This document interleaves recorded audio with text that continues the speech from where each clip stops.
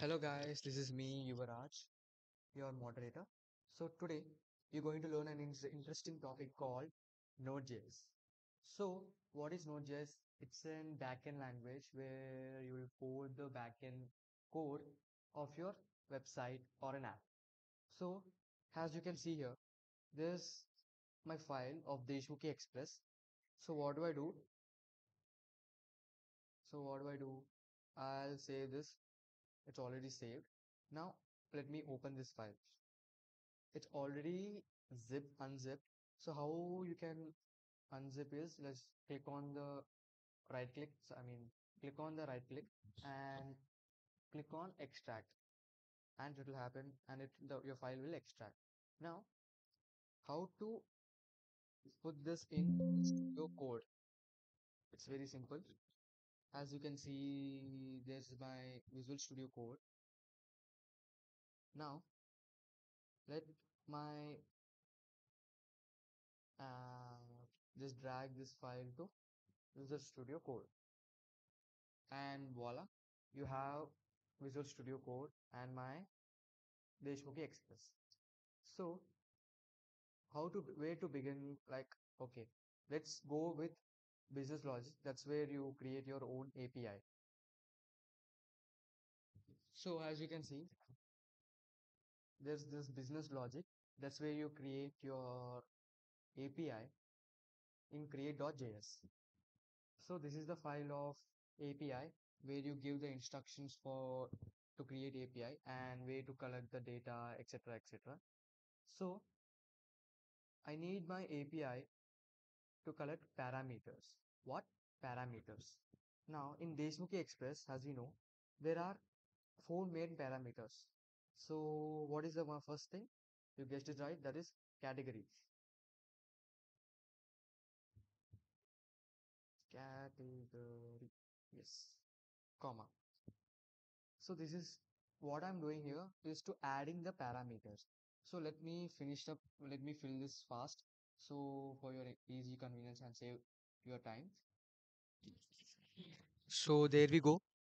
I fill up the four main parameters, which is called category, requirement, time, and fare. So this is taught by you about the Deshmukhi expression parameters. Now what do I do? Let's check my Chrome. That is my website working or not? Now, localhost. Yes. Oh, so this is saying this website is cannot be reached. Now what do I do? Let me put this aside. Now I will make my server run. How? Okay, it's already there, my config.json. So these are the syntax where I'll put my address of the, website. Now how to make my backend run in server? So go to terminal, new terminal. So this is the place where do the command to the file. So what do? I do npm I and click enter. So what is npm? Npm stands for Node Package Manager. So this is the thing which helps us to install or run the backend language or the backend application into the server. So I have done npm I stands for install, and everything is done. Like, okay, it's all installed in the server. Now what do? Npm start. This what does is it makes our server functionable. So now, as you can see, server listening on the port 3000. So let's go to Chrome again and see is my server is working or not. So let's go. Quick. Yeah. Hey, now my server is listening. Voila. So this is how you make your backend language. This is how you make npm I and npm start and make your backend code into the server. So now this part is done. So now what do? I do is I'll test my API because I just created my API in front of you. So I don't know if my API is working or not. So how do I test my API? How do I know like my API is working or not? So there is this extension called ThunderClient where you can download it in the extension of Visual Studio Code.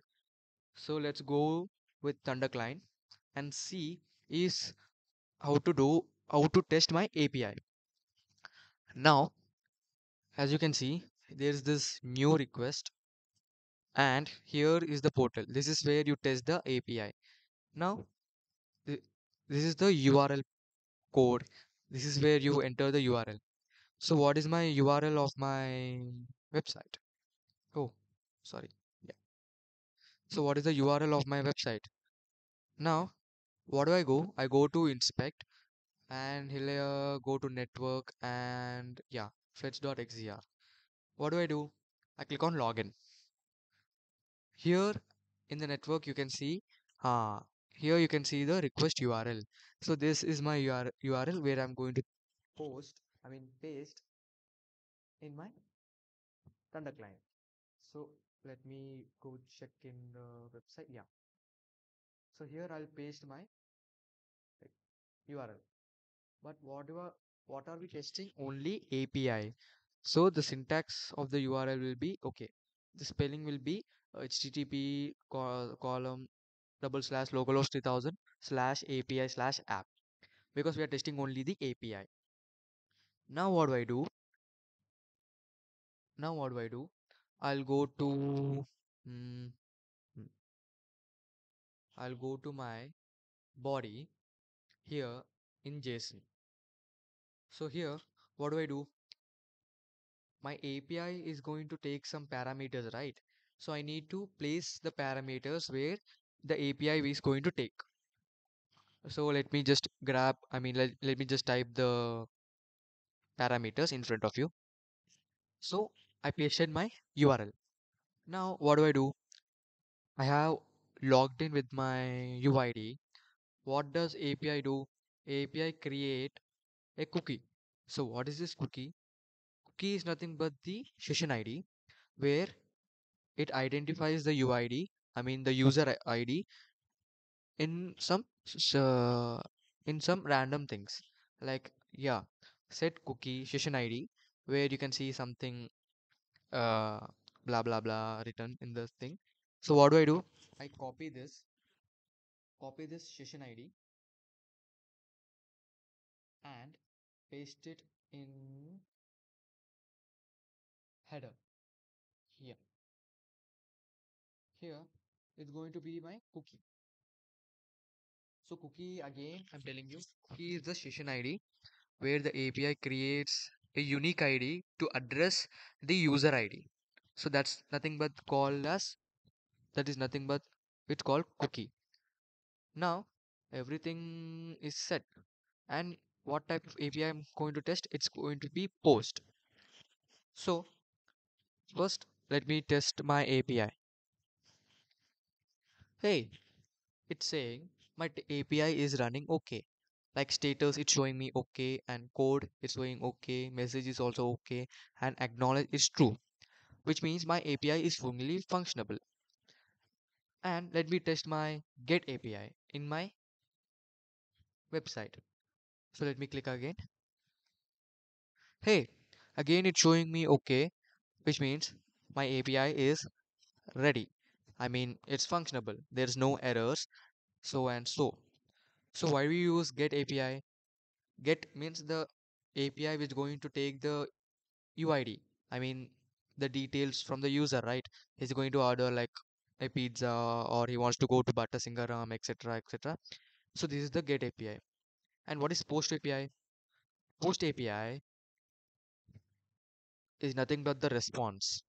Is it like taking care, etc. So these are the two APIs I've tested in front of you. So till now, the Node.js session 1 is completed. Thank you. This is Yuvaraj signing off. Goodbye.